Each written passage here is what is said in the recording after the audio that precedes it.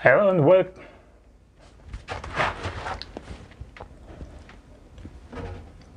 Hello everybody and welcome to my latest project here at the Natural History Museum in Karlsruhe, Germany. It's a little bit unusual that I'm sitting here, but inside. So this is our latest project I made together with the company Back to Nature here last week, something else. And this is a special kind of aquarium, maybe terra, I think it's more aquarium, for a Chinese giant salamander. Later during the video I'll show you the salamander too. Is in the basement of the museum, and I just want to explain you what we do here, or what we done here. So overall I don't know exactly the size of the tank. For this reason I go inside to show you the size a little bit. And you need to know that the water level will be around I think something like here. This is the water level of the tank later. The salamander himself is actually around 120 centimeter, not 1 meter 20 centimeter, so 120 centimeter actually, I think something like this. And I try to explain you what's the goal of, or what's the target of this tank. So I am now the salamander. So, and sorry, let me. So I'm the salamander, and this is my cave. Hey, so I live here in the cave normally, and the goal is that the salamander coming out, and this is his area. He can move. So you have the place here moving around, and we having a second part of cave here that the people who visit the museum can also see the salamander. It's also sometimes not easy to see them, so the dark cave behind me where I sit down, this is the place there he lives, maybe 80%, and the rest he can move around. What else? And yes, these are all things here are made by Back to Nature. We put on the side, and also the big rocks here, hanging rocks, and this is the second cage. And as I told you, the water level will be here around then, and we have some plants over here. Yes, and the rest I go out now and show you behind the camera. I think it's easier for me. So see you soon. Oh, shit. So now I'm out and I can show you a little bit more about details about this tank. So this is the east part of the museum, and it's just closed actually because of the Corona thing, and I think we'll be reopened in June or something else. And also I finished this work maybe in the next 2-3 weeks, some details, and the salamander I think we will go in maybe July, something else.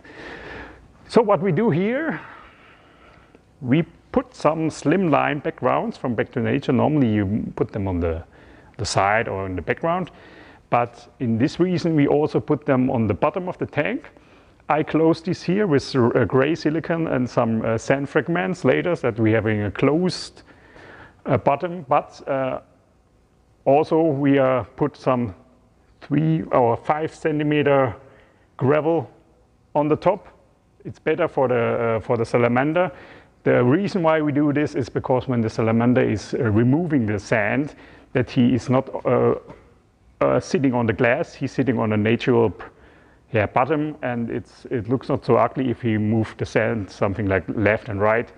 And it's also better for him to move on this kind of structure button. So it's just the bottom under the gravel. And yeah, what we do also, we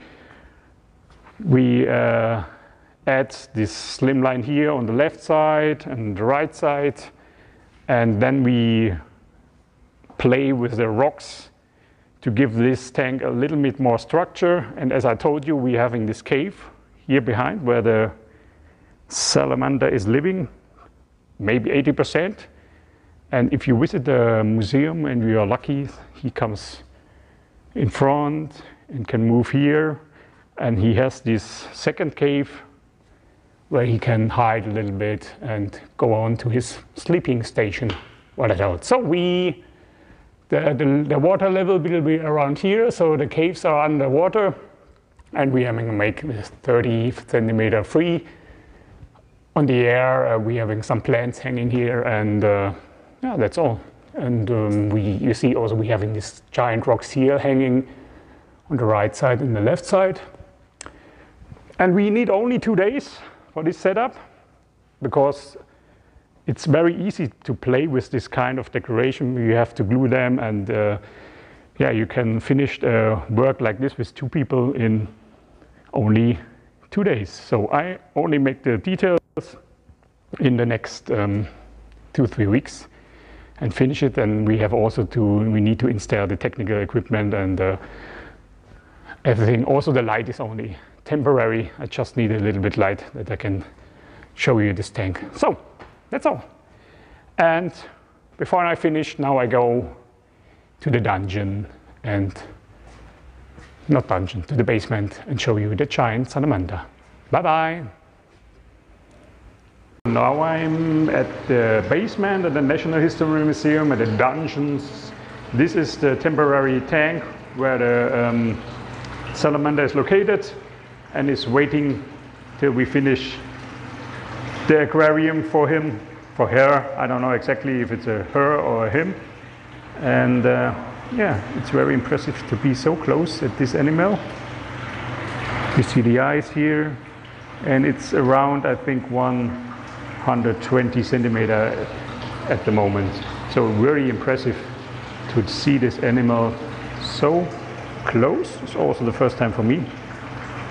I think it's a hungry guy, but I don't have any food for him. So anyway, I just want to show you her, and to see what's going inside this special kind of aquapaludarium, however you want to give them a name.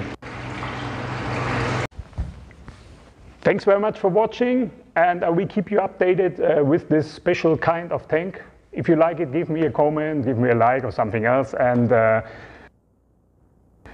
because it's the first time I'm doing a salamander scape and no experience before. And so let's see how it looks later or finished, and how it looks when the salamander is going inside. Thank you. Bye bye. See you.